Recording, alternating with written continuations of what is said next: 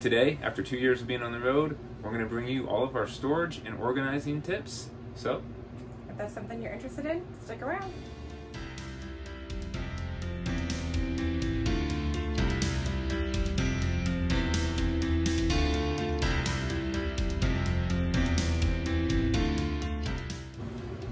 You gotta make poop? You probably should try. Sounded like it. Too many boys in my life. It's always poop and farts.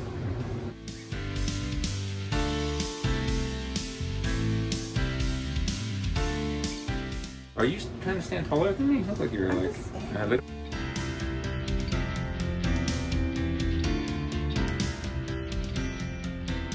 Hey everybody, welcome back to Why Wait. Today we're talking about storage and organizing tips for the RV.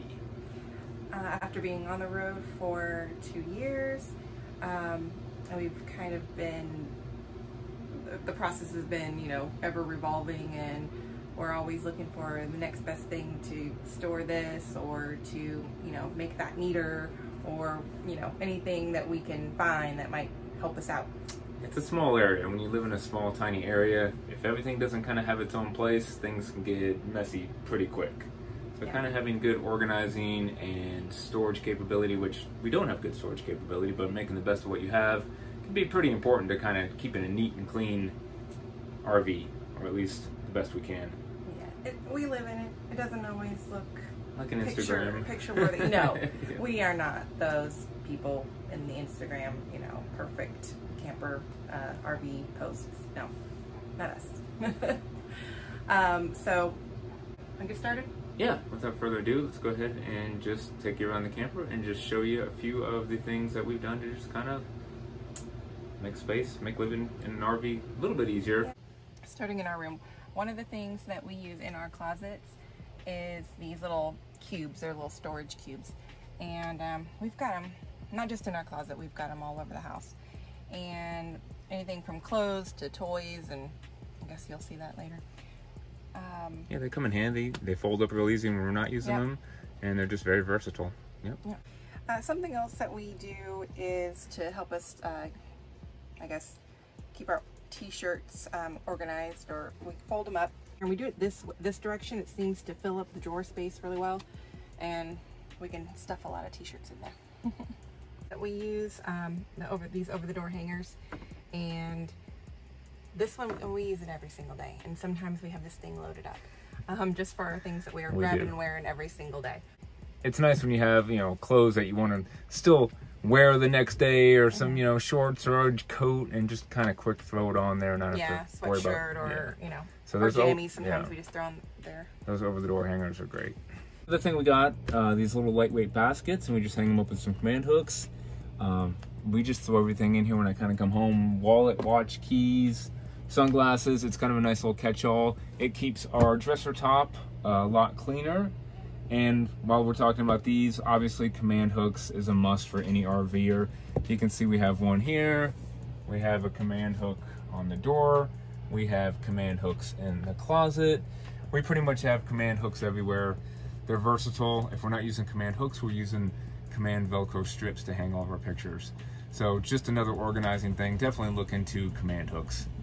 Something else we use are these vacuum bags.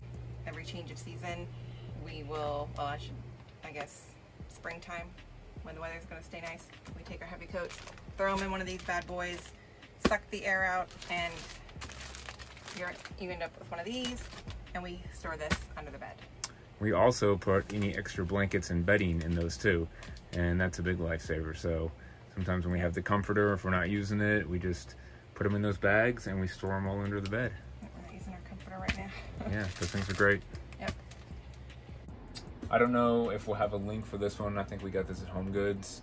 But just to get something like this is huge. We put all of the dog harnesses in here, dog leash, purse, hats, you know, when you come home, all that stuff we can just throw in here. This thing's great.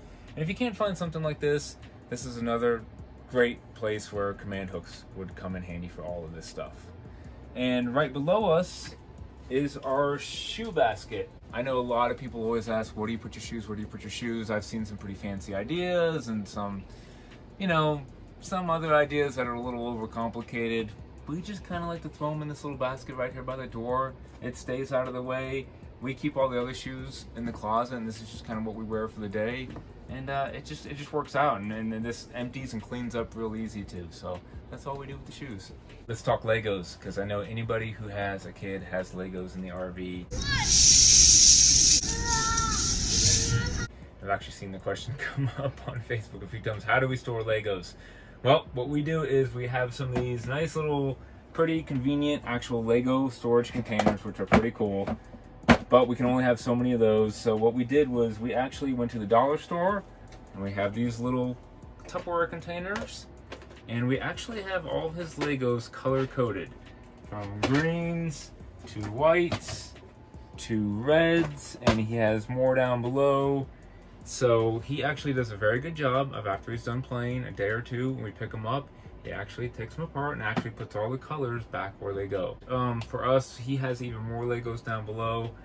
We have some of those baskets we were talking about earlier. He keeps Legos in those baskets. So, Lego head. For anybody looking for any of these kind of Lego containers, we'll put a link down to those below, an Amazon link, and anything else that we talk about today, we'll have in the description below. We'll have Amazon links for those items. So for any of you that homeschool, we just go to the dollar store, and we've got some of these bins, and we just put his books and paper and folders and things in here. Now some of the, some of you probably have some different kind of storage solutions with different kind of curriculum. Right now we're pretty easy. We're only doing first grade and stuff like that, so we don't have a huge amount of it. So this works for us. They come in handy when you just want to pull out the day's lessons and take it where you're going. Yeah. Okay. Which we do all the time. Kitchen organization. What we did in the cabinets was we got some of these handy little shelves right here, because we had this huge area. As you can see, you get so much voided space. So we bought some of these shelves. It allows us to put stuff underneath, put stuff on top, and we have the basic what everybody has, a little foam to keep things from vibrating around and moving. We have them in here. We have some of those shelves in here. Our pantry's a mess, but hey, whose isn't? We have some of the shelves in the pantry as well. And while we're talking about pantry, this was a huge space saver for us, finding a place to put all the spices. I believe this was a 30-piece spice rack, I guess. Organizer. A spice organizer that we bought on Amazon. And you can break them up, you can have them in a row, you can have them individual. But we put them all on here, and they actually close and work perfectly in the door. So this has been a lifesaver for us as far as finding space for all the spices. Next up on the list, some cereal containers. These are nice. They keep things fresher. They just kind of organize the space a little bit better than having all the bags piled in there. We also use other Tupperware containers like this, pastas and things like that. They just stack and organize a lot easier. Sugars, flours, that's also very helpful. Keeping ants and bugs sometimes out of the food, it's nice to put it in a sealed plastic container, and it just organizes the pantry better too when you tend to have plastic squares and everything, just kind of opened up bags everywhere. So definitely recommend some of these. Alright, so for those of you with pets, we have two, and we need a lot of dog food, but we don't need the whole thing inside the RV. So we got one of these smaller storage containers. We keep the scoop, refill it from a larger bin that we keep in the basement. Keep it handy and just store it in the bedroom. And another thing to save space on your counters, we used to have the paper towel holder, and that's just another thing to take up counter space. So we got one of the paper towel holders that you can mount on the wall, or you can mount it up underneath your cabinet. This one's nice. We also have one of these in the basement to hold my shop towels as well. So those come in handy. Alright, something else that we use, and we've mentioned it before in our tour video, which we will put the link up above, is these storage ottomans. And we've got 3 of them, and we use these, well, I use these for my little hobby business, but obviously use it for whatever you need. These are the other two storage ottomans that we have, which I am utilizing the space right now, working on a project. These are a little bigger than that one. And so we've got, I mean, there's plenty of room in these things. And yeah, they definitely come in handy. Yeah, and they're comfortable to sit on. And actually, you know, for us, gives us a little bit more space at the table. And we do sit here to eat when I don't have my stuff on it. Hey guys, I thought I'd go ahead and dive into our basement now and just show you a little bit of some of the storage ideas and tips that I do down here to try to keep my basement pretty organized. So let's go take a look. In the main compartment here, these have come in real handy. These are stackable, 3 drawers. They have these little clips to keep them from opening up. And I also get a label maker and usually just kind of label some of the basics that I keep in here, some of the basic tools. Usually I keep the things I really need to use the most often real close here. And then I keep all my chemicals, as far as all of my lubes and polishes and cleaning equipment, in these nice gray containers, and they also stack on each other. And I'll try to get the link for those on Amazon. I'm pretty sure they're on there, but I think we actually got those at Lowe's. Also have paper towel holder up here, the same one that we have in the kitchen. And I do try to hang all my charging equipment on the wall, as well as if you're going to carry a blower and trimmer. That's another story on why we actually have to carry those with us.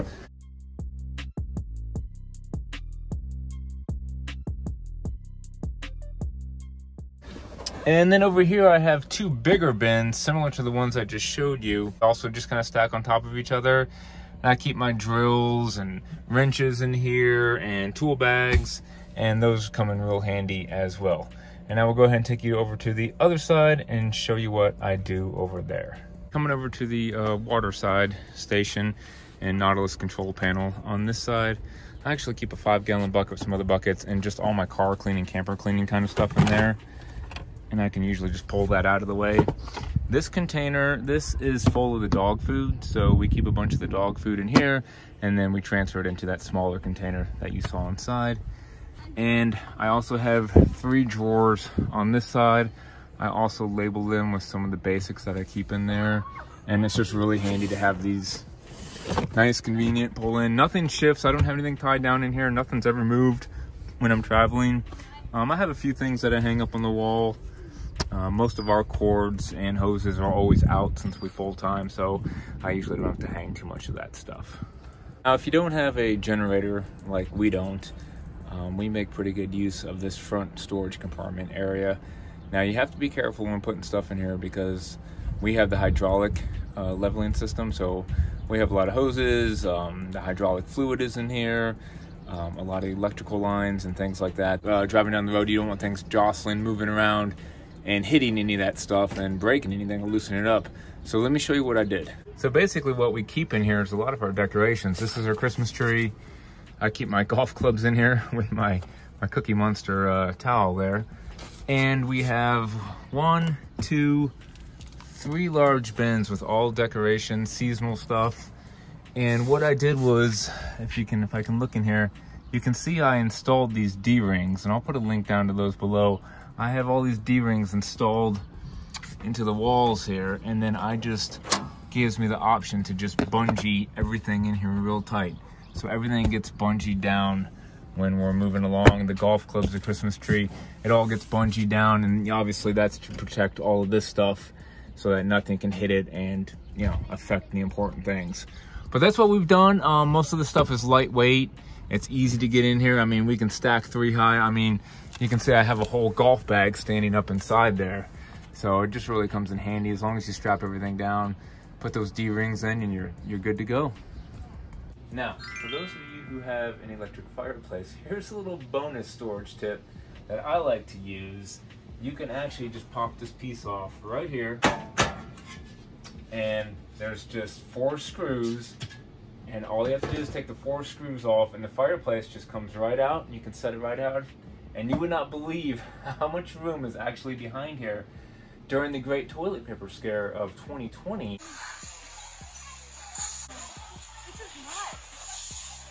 I actually kept, I think it was about 80 rolls of toilet paper behind here. Now people are going to think you were a toilet. I wasn't a toilet paper hoarder. Nope. You better explain yourself. I had to get some because we didn't have any. Nobody else had toilet paper. Okay, I don't want to go down this whole story. But anyways, yes, I still probably have toilet paper hiding behind here to this day because I haven't been in there in a little while. Now, there is a company, Alliance, they came up with a great idea, and they made it so the fireplace actually sits in a drawer, and the fireplace comes out on a drawer system, and you have all the storage behind it. But hey, if you want a little bonus area to keep maybe some hidden valuables, it's not that hard just to take the fireplace right out of there, and there's tons of wasted space behind here. So yeah, maybe use it for storage for the things you don't use every single day. Yeah, it's not something you want to get in and out of every day, but if you got something you maybe use seasonal, it's a really good place to actually put stuff behind there. So. And it doesn't get hot. No, it doesn't get hot back there. Yeah. I hope these storage tips have been helpful in some way. If you have something that maybe we haven't thought of, we'd love to hear about it. Yeah, put it down below in the comments and let us know. Exactly. If you guys see anything or do anything that you find handy to store your stuff that we don't know about, because we're always open for new ideas. Absolutely. And like I said, it's an evolving process, and we're kind of always getting new stuff and getting rid of new stuff, and always trying to find tips and tricks to lighten the load and make living in the RV easier. So, yep. Okay guys, I hope you enjoyed it, and we'll see you next week. Bye.